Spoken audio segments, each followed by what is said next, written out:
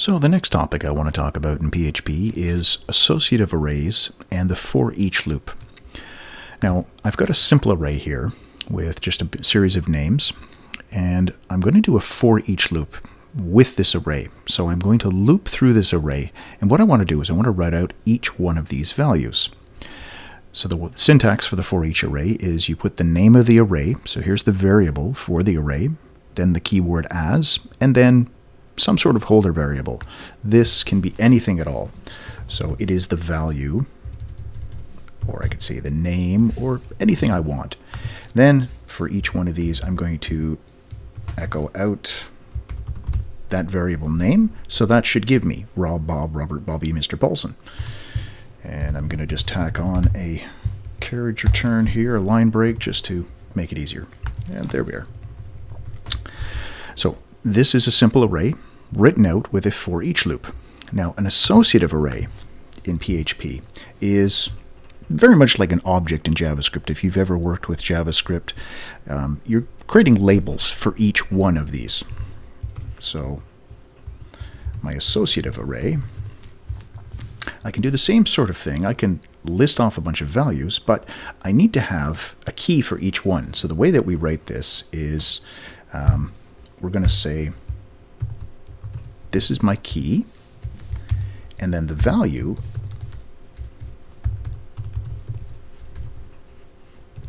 is this.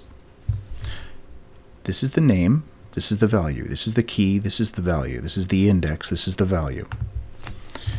And put another one in here, we'll say ed.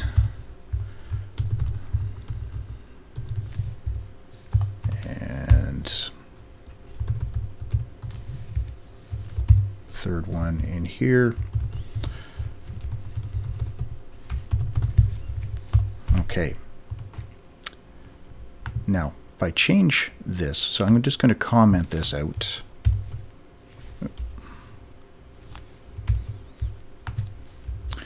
Just to leave it in there for our future reference. I will post this as a GitHub gist so you can look at it later.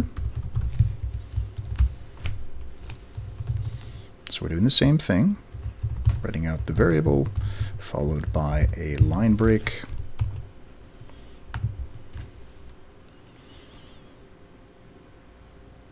Oh, sorry. Yes. This should be the keyword as here. There we are. So the value, the value, the value. So those are the three values. Now we can also get access to the indices. So the keys, if you will. And this is where I need to have the arrow.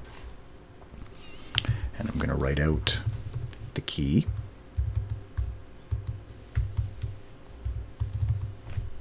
There we are. So here's the keys, here's the values. For Brad, Ed, Helena, those are the three keys, and the three values, the three names, Tyler, the narrator, Marla Singer, just like that.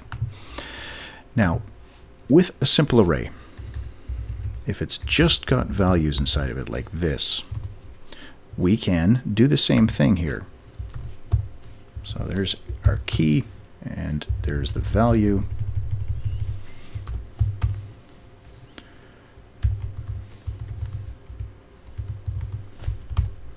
There we are. And these are the values that you automatically get. So if you haven't provided keys, this is the way arrays work in general in PHP. If you don't provide a key, it automatically assigns numerical ones. Even if you had, partway through, if you had added a numerical one. So let's say that I came in here between Ed and Helena, and I added one with the key 5.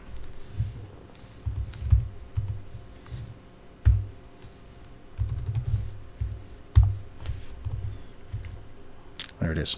So I can add numerical ones in here, and then if I were to add something to the array afterwards, so I want to add something to this associative array, and I'm not providing a key, so if I don't provide a key, it's going to automatically do numeric, and this will be the highest number, so it'll go to number 6. And There we are. So number 6 follows on like this. If this was some other number, like 88, this becomes 89. And the for each loop allows us to get at both the keys and the values. If you only put 1, all you're going to get is just the value, the name, whatever comes second here. So I'll comment that out just to have the 2 different versions here.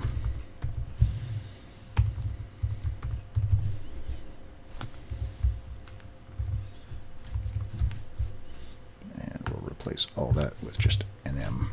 Oh, here, I'll comment this out.